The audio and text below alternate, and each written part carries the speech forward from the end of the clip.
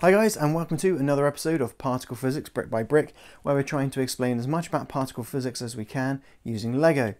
In this video we're going to be talking about mesons.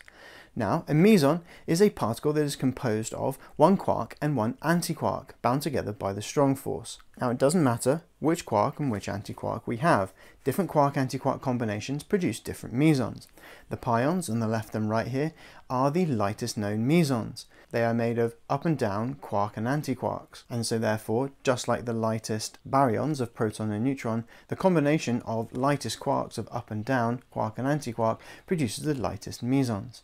But again, we can add into the mix the next heaviest version of the down quark, the strange, and we end up with a whole range of other different mesons possible. Mesons take their place among the other particles as part of the family of hadrons. They are particles which contain quarks.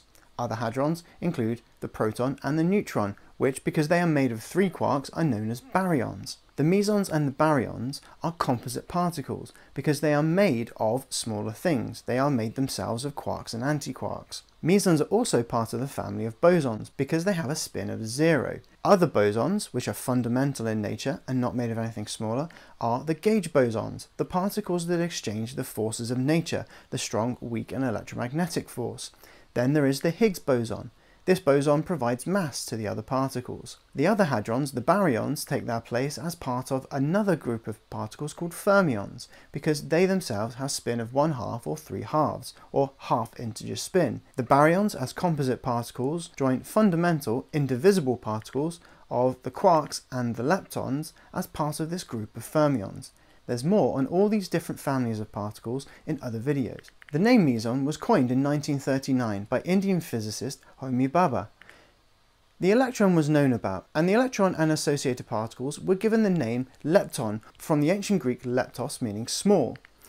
The proton and neutron were also collectively called the baryon particles from the ancient Greek baryos, meaning heavy. And the mesons, their name was taken from the Greek meson, meaning middle, because their mass was in between that of the small leptos leptons and the heavy baryos baryon. Thanks for listening.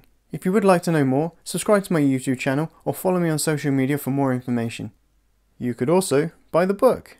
Particle Physics Brick by Brick is available through online retailers and many local bookstores.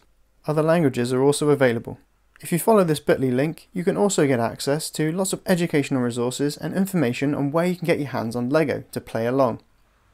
Lego is a registered trademark of the Lego Group, which does not sponsor, authorize or endorse these videos in any way.